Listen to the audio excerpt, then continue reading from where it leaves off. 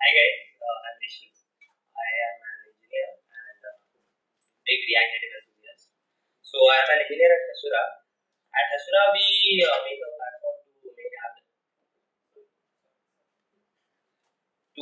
app development easier. And for that, I have worked in backend, frontend. I also had the React Native development at Hasura. So about this talk is going to be about going full stack from React Native. So I'm going to discuss the concept from a very beginner level. Like, so if anybody of you wants to leave, can leave now because it is going to be a very basic talk. Okay, that's great. So yeah, let's start.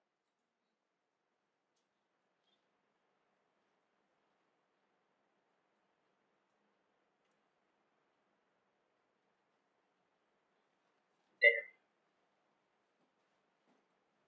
can I get internet? Yeah. Yes, yes, yes. I'm sorry for this incomplete question.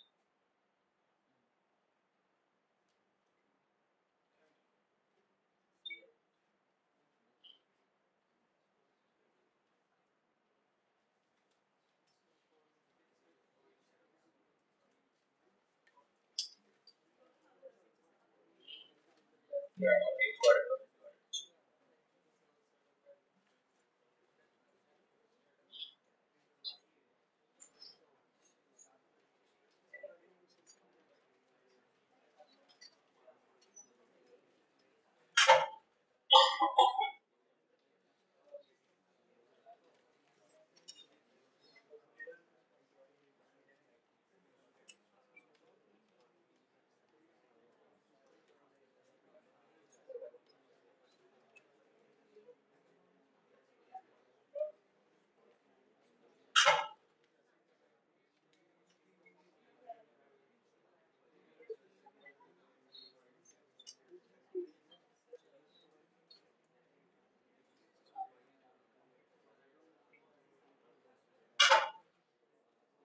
Yeah, so sorry for this, guys.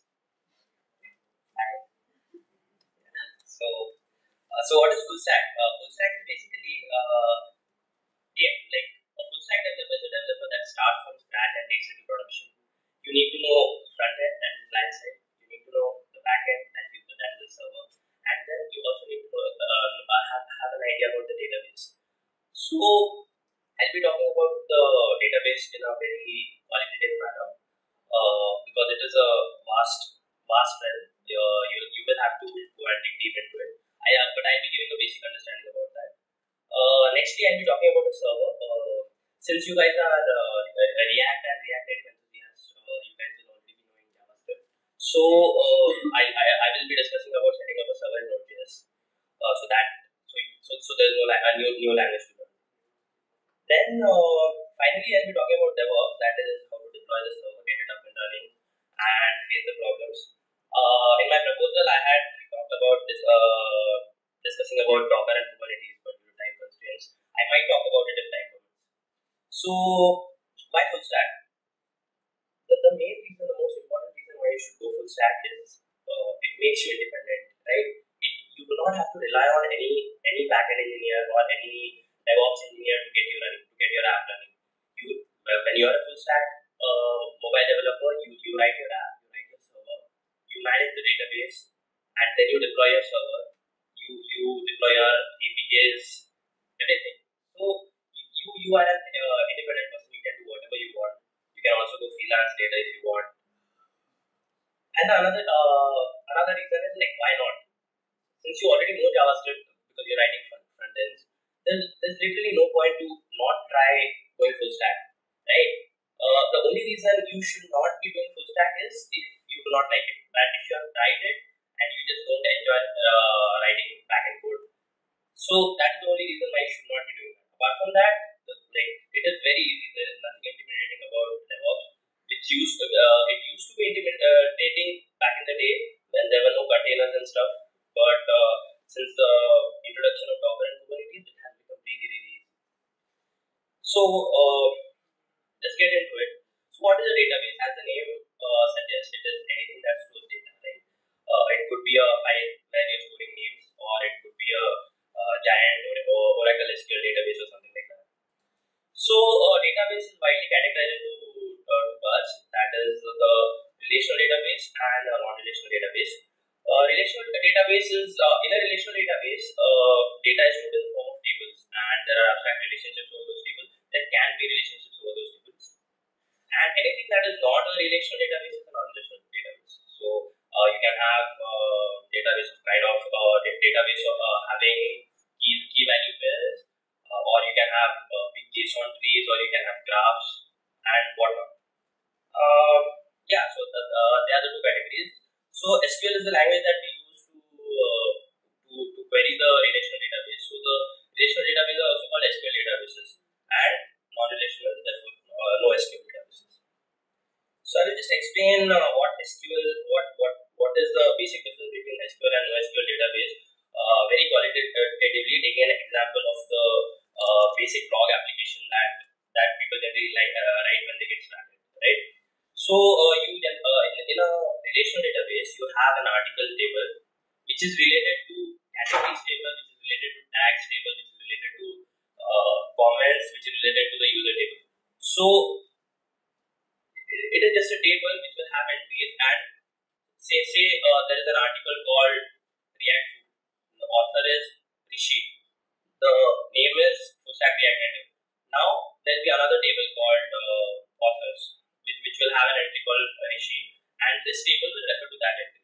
So that's how SQL databases work, that is relational databases. In case of NoSQL, there are a lot of examples. I will go through some examples later in the talk as well. But if you look at the similar schema, how you will handle the same blog schema is you will have an article document which will have names of all the articles, and for each article there will be a name, there will be a date, there will be a user. Then inside the user, every user will have a name and email. So the data keeps repeating in the NoSQL document type of database. There's a big debate which you should use. So to start with, these are the common databases to start with. MongoDB has taken up big time, and MySQL, Postgres, all these databases are good systems to start with, because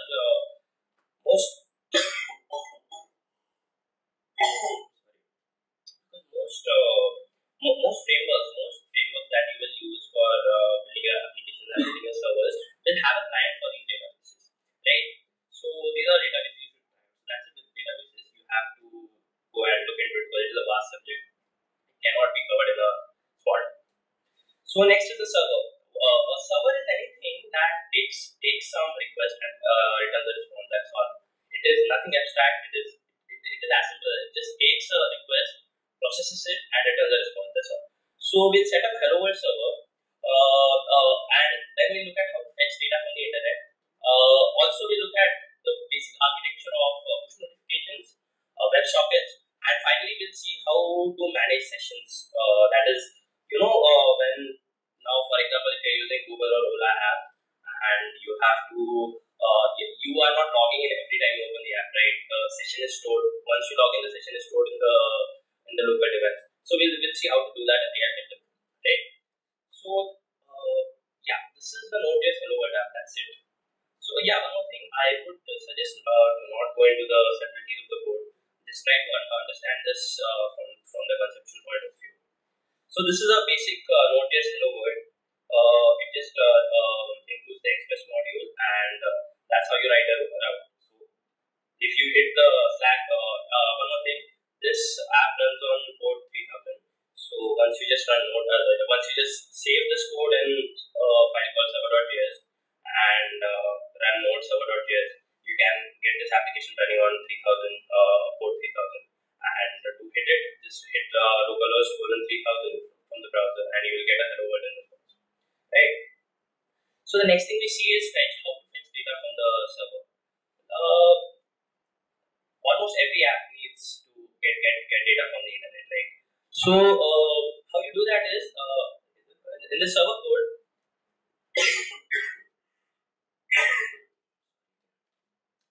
So So in the server code, I have written a simple route, that is a post route, that is app.post, and it takes with the request at /rec, and it also takes a function which takes the request and response as parameters, and you take the response, read it, and you return the double of the number. So in this case, you will take a number as a request, double the number as a sender, and from the client, that is React Native, you can use this.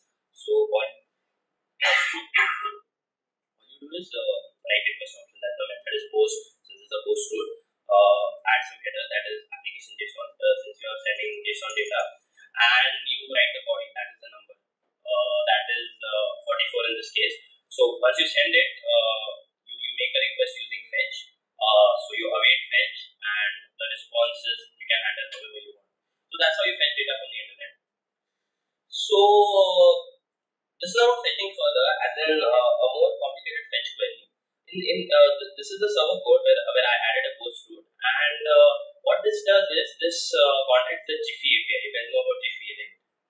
Yeah. So it contacts the Jiffy API, and so what it does is it contacts the Jiffy API with a word, and whatever result Jiffy gives, it just returns back the URL to the embedded URL to the Jiff. So this is the server side code. How this is useful is that this contains an API key, right? As a request parameter. Yeah, this contains an API key.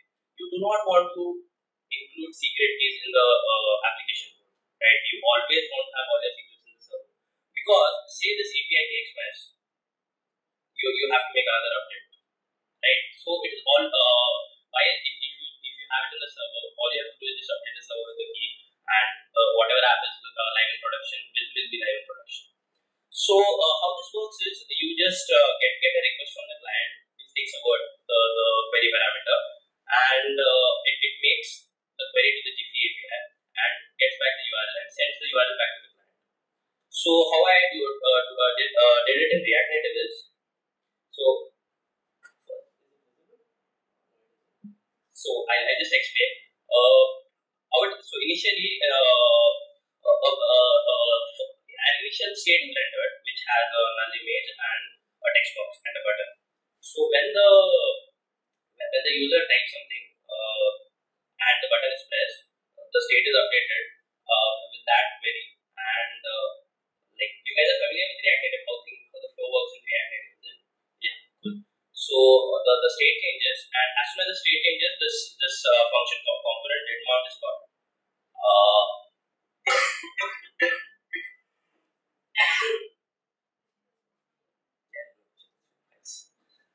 Yeah. So so every time a component mounts, this method component did mount is called. So in this function, I make the request to the server and send the query that was set in the state to the server and get the response. Once the response I've gotten, I'll again render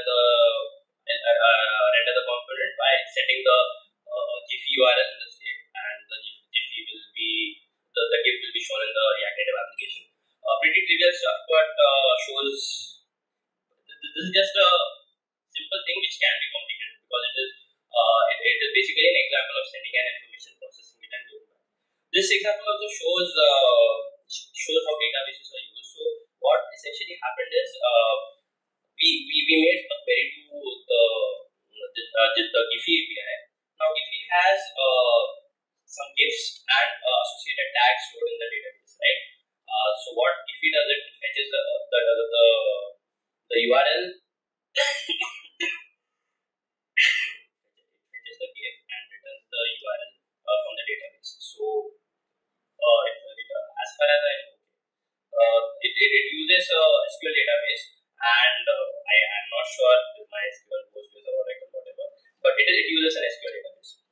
So next thing is about I mentioned that this is a server code and it contains a secret key, right? I said server should contain secret keys, but it should still not be mentioned explicitly in the code. It should be taken from the environment variables, because again, like you are going to push this server code to some Git repository definitely, and you do not want to push these secret keys to a Git repo, which can be manipulated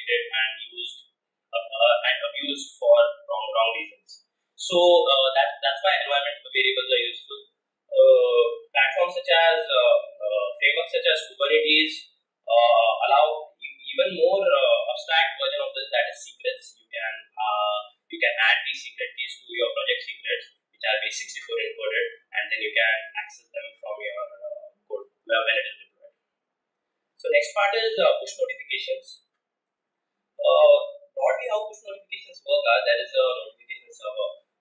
Mainly, it is linked with the OS. So for Android, the server is set up by GCM. But now FCM wraps over it, but it is basically set by GCM, and it has some polling business going on with the. It has some polling business going on with the Android ecosystem.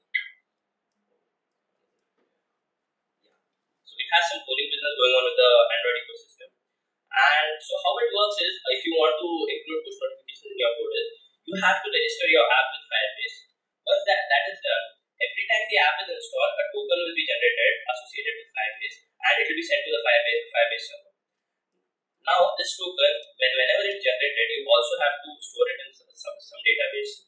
And now, if you want to send a push notification to this device, you have to look up in the database what the token of the device is, send a post request to the notification server, and it will push a notification to the device. As simple as that. So Firebase is the preferred method because it is widely used right now and provides support for all operating systems like iOS and Android. Yeah, that's it about push notifications. The final thing is WebSockets. So WebSocket is a bidirectional open duplex connection where persistent. I didn't say persistent because it's not really persistent. You will lose connection when you have set up. You have to connect again and again. That is a different thing, but it is a constant connection where data can flow in both directions. So whenever you want an active connection between the server and the client, you will want to use WebSockets, right? So a very important use case about this is chats. Like there is no better way to use WebSockets than chat, and there's no better way to implement chat other than to use WebSockets, right? So this is how it's implemented. You just have to include this very common library, that is WS, a JavaScript library, and open a connection. And whenever some message is received, you will get a call back. You just have to handle it however you want. And one more thing is session management. So in this, I talked about this earlier. You have to sometimes store some information to the local device, right? For example, if I log into a server and I get some authorization token, I want to store it somewhere for using it again and again because I do not want my user to log in again and again. So how I do this is, say this is the login endpoint, and I make a login query and I get the auth token in response. So in React Native, there's this thing called async storage. All you have to do is async storage.set item, set some key, and the auth token, and that's it. Next time, whenever the component is open, you just have to async storage.get item and fetch that token, and then you can check if it's valid or not. If it's valid, you can send the user to the home screen, or you have to make them log in again. So that's it with the session management. The next thing is deployment.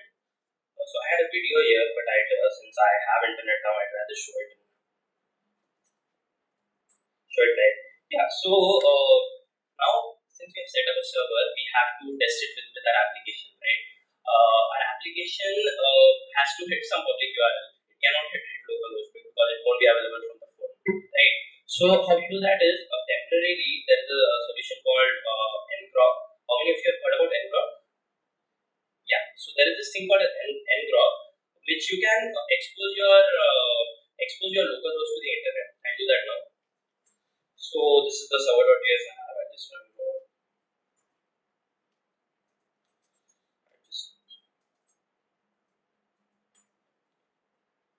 I was copying my stuff to this laptop, so I had lost these dependencies. Yeah.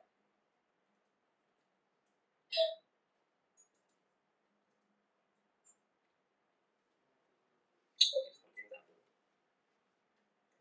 I'd rather just show the video.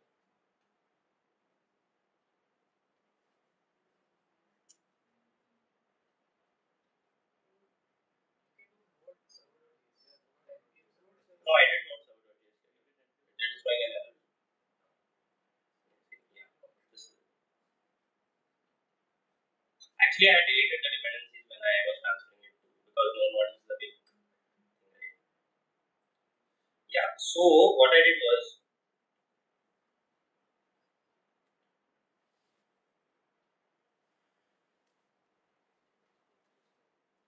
yeah. So I'm running the node server here. The server starts at port 3000. It just tests if the server is working. Yeah, it's working. That's the word. It doesn't have a word. Now I run ngrok HTTP 3000. So it will expose the 3000 port to the internet. How it does this is it doesn't matter. For now, just the inner implementation is that it tunnels through the firewall and creates a public URL, generates some wildcard SSL certificates, and this is. So that's how you will deploy your application to begin with. For production, there are better ways. So these are the next things you should try out. That is, you have to learn a database, read up about containers. I will also show something about containers. So I have a Docker file here. So container is anything that So have you ever faced this problem that you have some code written and you push it to a Git repo and your friend pulls it and he says that no, it doesn't work for me, and you are like, but it works for me. So a container solves this problem, that now instead of pushing it to a Git repo, I will push it to a Docker registry and the Docker image will work. So a container image is a complete piece of software which contains a proper environment and all the dependencies and including the source code, and everything just works out of the box. If the Docker image works with me, it will work with you. But containers were basically built to move software around in different computing environments. So this is a Docker file. Yeah, this is a Docker file for this. What this does is this creates a Docker image that is consider it like a mini VM running inside the inside something called as a container. So it pulls from a base container which has node and node. That is just a small Ubuntu operating system which has node and node. Then it creates a directory. There is a Docker command that creates a directory, adds CDs into it. Once you do that, then you copy your package.json and run npm install. Then you copy the source code and expose port 3000 because our server is going to be running on 3000, and then just cmd node server.js, and that's how it will work. When you hit, so I'll try to build this Docker file over here.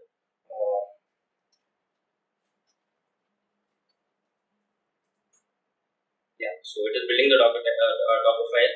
It finished all the steps, and the Docker file is ready. I can see it here.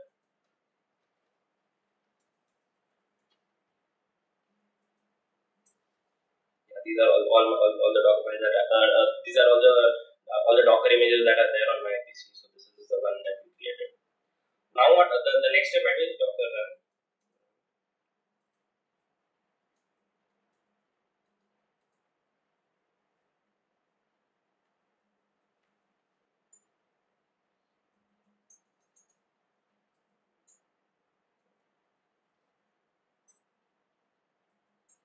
Dependency stuff. Okay, good. So this light demo didn't work. So what you have to do is this image once pushed, it can be pulled by anybody from a Docker registry, and it will work. If it works now it's not running for me, so it won't run for anybody. But if it runs for me, it will run for anybody. That's basically the thing about Docker containers. And the next steps you have to read up about Kubernetes, which is a tool to deploy Docker images. And that's it. I'm sorry the demos didn't work, but yeah. Any questions?